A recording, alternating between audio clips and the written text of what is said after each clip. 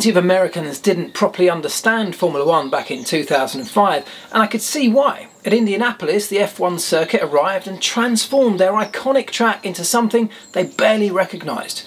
Instead of driving the cars at insane speeds around a giant oval for 500 miles of IndyCar racing, we'd instead created our own twisty little circuit with right-hand as well as left-hand turns in the infield. Welcome back to another Tales from the Treehouse. Today we're going to be talking about that fateful race in 2005 in Indianapolis where only 6 cars ended up doing the actual Formula One Grand Prix. What a joke it was, what a farce from Formula One's perspective. I was there in the thick of things. I was embarrassed to be part of the Formula One circus that particular day, and so I thought we could recall some of those moments, some of the experiences that I went through, some of the feelings that were going on inside the team and inside the garage when I can only really imagine what the world outside was looking on and thinking of Formula One during that spell. When practice got underway on Friday, things went pretty well for us on track. Kimi seemed strong, but Ralf Schumacher had a big accident in his Toyota, coming off the high-speed banking at turn 13. And that was where this whole thing began, this big tyre blowout from Ralf Schumacher on his Toyota, which was a huge accident, really high speed. I remember watching it in the garages, on the screens in the garage, thinking, my goodness, first of all, I hope he's okay, but that was huge. And when we investigated that, or when they investigated that, they realised that the accident had happened because of a tyre failure. And then as we went through the rest of Friday practice, there were more than one of these tyre failures. Not quite as big as Ralph's, but there were some significant failures, but only on the Michelin tyres. And all of these engineers and people at Michelin and the team started obviously to get very concerned, and a lot of meetings started happening about what we could do about it, because there wasn't a simple solution. On Saturday morning we were told by Michelin to raise the tyre pressures of our cars, which is not something we wanted to do because it would compromise performance, but it would firm up the tyres and give them potentially a little bit more durability. We did that. It still didn't work. There were still issues, still signs of failure on some of the tyres that were being investigated after the sessions. Now, at this point, there were some bizarre ideas being bandied around about what we could do, from putting chicanes in on the circuit to putting speed limits in for the Michelin shod cars. Most of the grid was Michelin. Only 3 teams were running Bridgestone tyres, which were absolutely fine. And so at that stage, over the course of Friday, nobody really knew what on earth was going to happen come the race, apart from 1 or 2 people who had a pretty good idea. While all this had been going on across Friday evening and Saturday morning, 1 or 2 people in the paddock had cottoned on to a potential scam. A few people speculated that there probably wouldn't be a solution to such a serious problem, not at such short notice anyway. Theories of what might happen should the Michelin tyres continue to cause safety issues became a chat around the track. And we even joked about packing up early or rescheduling the race for another weekend.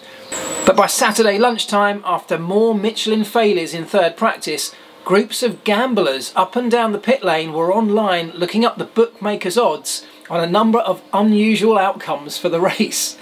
Now, I clearly remember this. I remember, all the mechanics and engineers, we all talk in the paddock in the evenings whilst people are sort of working away and having a break. You all come out the back of your garages, you have a chat, a conversation.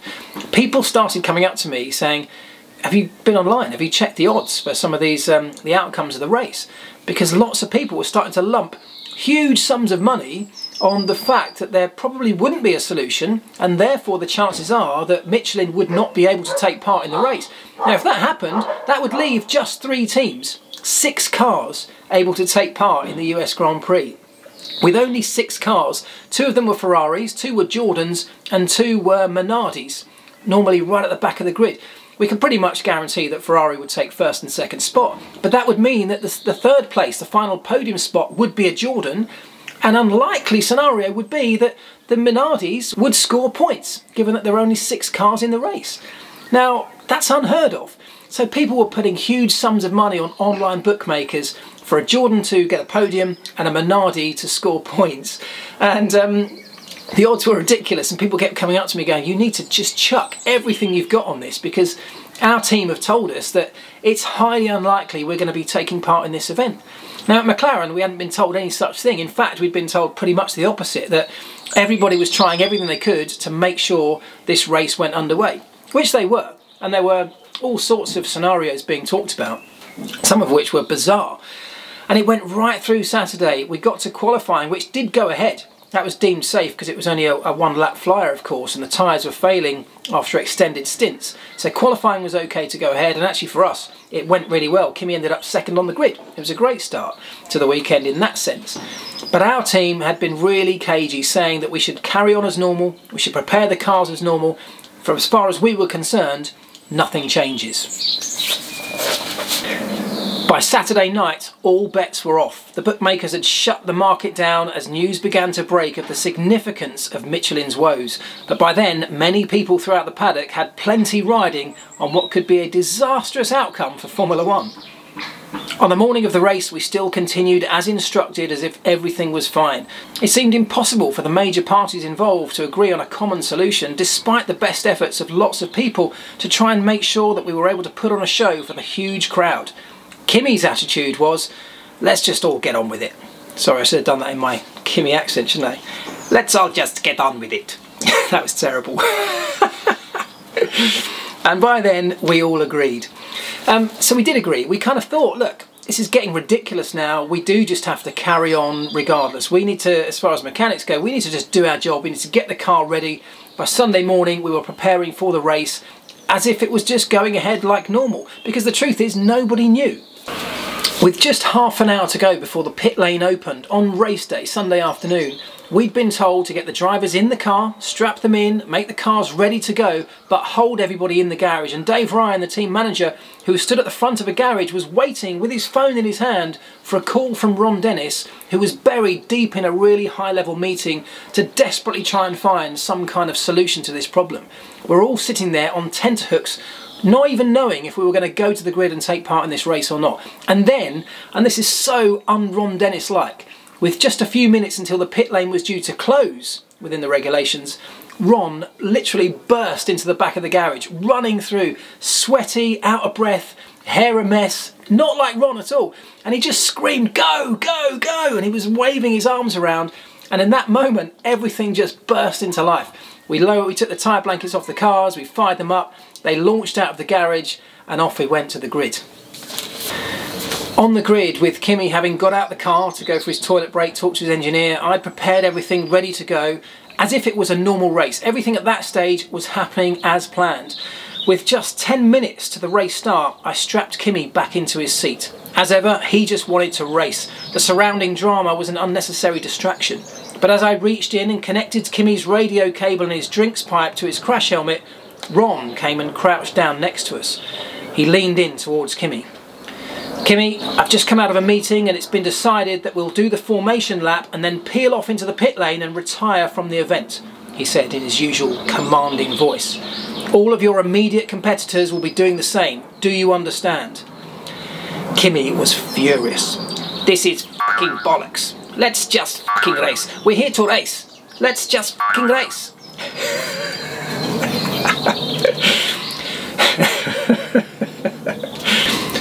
Kimi, snapped Ron, angry that he was being disobeyed.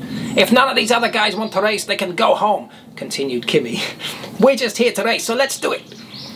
Any attempts to placate him just weren't working. It's a fucking load of bollocks. Ron quickly pulled rank. Kimi, I'm speaking as your boss. You will pull into the pits at the end of the formation lap. Do you understand? Kimi sat in the car, shaking his head. I awkwardly adjusted the side of his crash helmet, pretending I was oblivious to the unfolding drama. Ron was enraged. I could sense it over my shoulder without even looking up. And I promise you, I didn't know what to do. I'm sat in the middle of this argument between Kimi and Ron. Literally, he was rubbing up against my shoulder. That's how close. Our heads were this close to each other. They were both having to shout because it was noisy. Kimi had a crash helmet on, and I was right there in the midst of this blazing row that I had never witnessed the like of before.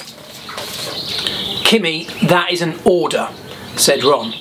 He stood up and walked away. It was an interesting psychological battle, and Ron had lost, something I'd never seen before. I gave Kimi a look as if to say, what the hell are you going to do? And he looked back, still fuming, but I could see a naughty smile revealing itself through his visor. Now, that was just before the race start. I genuinely had no idea what Kimi was about to do. We went through the procedure, we fired the car up, we pulled the blankets off the tyres, we moved away, the cars went off for their formation lap. Kimi was so angry, and at that stage, as we normally do, we start to head back towards the pits. No idea what was about to happen. Now I, at that stage, was the only one that was aware of this plan of all the Michelin runners were going to pull into the pit lane at the end of the formation lap, because I'd been inadvertently briefed by Ron Dennis, the team principal.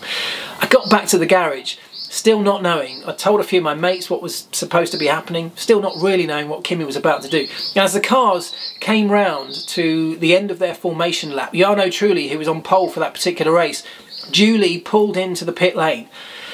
I watched on the screens, wondering whether Kimi was just going to go and race anyway, and I genuinely would not have been surprised. But at the last moment, he pulled in towards the pit lane and came trundling along the pit lane towards us. Kimi's radio burst into life again. There was more swearing, lots of it. He just wanted to race after all. He was angry at the farce he was being forced to participate in. As was I, by the way. We waited for the car to swing towards us in the pit lane, and before we could even reverse it back towards the garage, Kimi had undone his belts, leapt from the cockpit and was striding back to his room in the garage. Now, Dave Ryan, the team manager, had come on the radio and said, right guys, the cars are going to pull into the pit lane, but I want you to keep the drivers strapped into the cars, just reverse them up to the front of the garage, because even at that stage, there were still some big meetings happening about whether or not we might still get a race underway. I had to come on the radio and say, Dave, I'm afraid Kimi's already left. He's probably getting changed and not far off being on his way home by now. It was an absolute joke. The whole race was a farce. The event was a farce. I felt sorry for the American fans whilst this race with just 6 Bridgestone cars was taking place, and we were packing up the garage in the background. Obviously the 2 Ferraris won, although, do you remember, they nearly wiped each other out at one point. I clearly remember laughing at that in the garage. The Jordans, of course, came 3rd and 4th, and the Minardis picked up 5th and 6th spot, taking their points. A lot of people up and down the pit lane made an awful lot of money out of that joke of a Grand Prix. And I remember from our point of view, you know, we were furious. It was such a bizarre and disappointing event. It was one of the craziest days of motor racing I've ever been involved with. By the time the race had finished, we were pretty much already packed up, hoping to get away from the circuit early, but the circuit officials had warned us that the crowd outside was so angry that it was for our own safety that it was better to stay inside the confines of the circuit until the crowd had dissipated.